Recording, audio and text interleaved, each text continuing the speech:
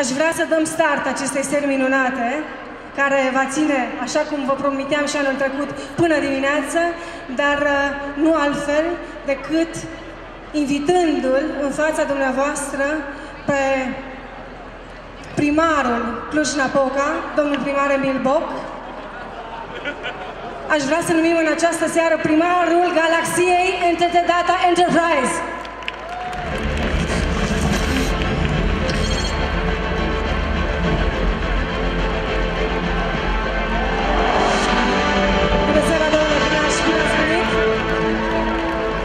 Bună seara tuturor și bine v-am găsit! M-ați lăsat fără cuvinte, de obicei care am cuvinte pentru orice.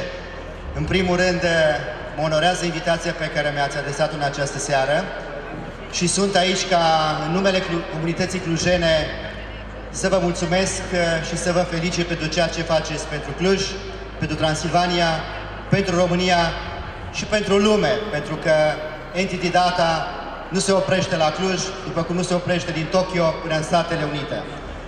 Pe noi, vă spun sincer, ne onorează să vă avem în orașul nostru. I would like also to have a special thanks for our guests from Japan, from Germany, from all over the places, and I hope they are feeling welcome in our city, and thank you for the great support for Cluj-Napoca and NTT Data.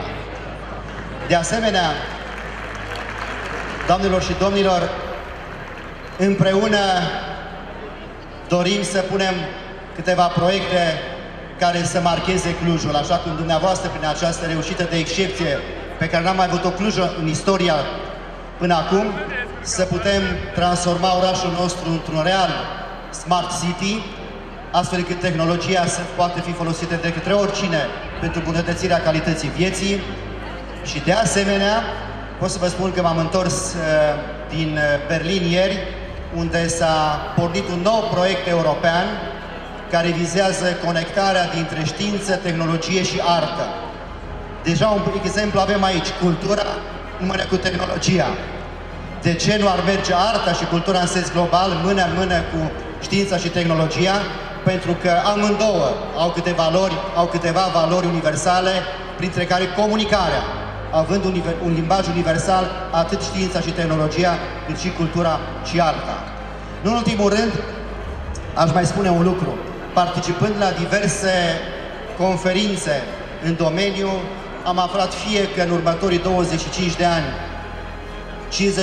50% din slujbele de astăzi vor dispărea și vor fi luate de tehnologie, fie am aflat că în următorii 25 de ani copiii care astăzi se nasc vor lucra în 50% joburi noi care astăzi nu există. Avem încredere în dumneavoastră că veți pregăti un viitor frumos pentru copiii noștri și o bătrânețe liniștită și o pensie pe măsură pentru noi, prin tehnologia pe care o veți promova. Și în ultimul rând, spuneam că dacă Stephen Hawking menționa că pe planetă vom mai avea cam 1000 de ani, cu siguranță, fără dumneavoastră, nu vom putea exista, așa cum astăzi Wi-Fi-ul este precum apa. Nu o să plec de pe scenă, chiar dacă v-am spus că l-a vorbit politicienii și o să pricep cam mult, până nu vă spun și un ban, că tot e o atmosferă mai relaxată, să vă spun un lucru. Două familii de IT-ști în Statele Unite, în Silicon Valley, locuiau împreună, în sensul că fiecare avea casa separată, dar locuiau în același cartier, și într-o dimineață vine acasă unul dintre vecini și găsește pe ușă un bilet pe care scria "Sorry, I used your wife. I'll call you later." Wow!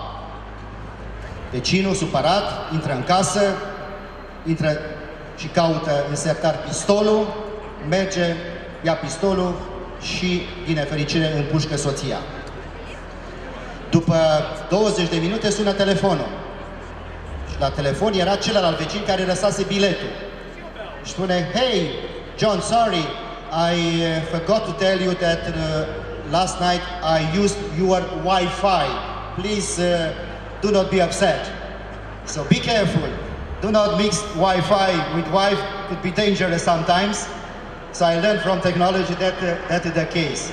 Doamnelor și domnilor, vă rog să-mi permiteți de asemenea să am o mulțumire specială pentru familia Metz. o familie care a reușit să ducă Clujul unde niciodată n-am reușit până acum noi, că suntem administratori sau oameni politici, și pentru aceasta, în numele comunității clujene, vă mulțumim. Profit de această ocazie să mulțumesc concernului NTT Data, care, iată, prin prezența lui aici la Cluj, și Clujul astăzi este pe harta planetei, este în orice colț al lumii.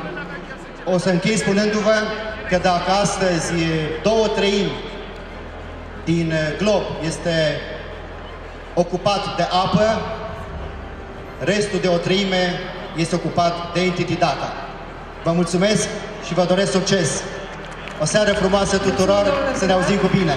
Rămâneți câteva secunde alături de mine. Aș vrea să vă numesc în seara aceasta, tot în simbolul inovației, guvernatorul NTT Data Enterprise. Mulțumim tare mult, domnule primar!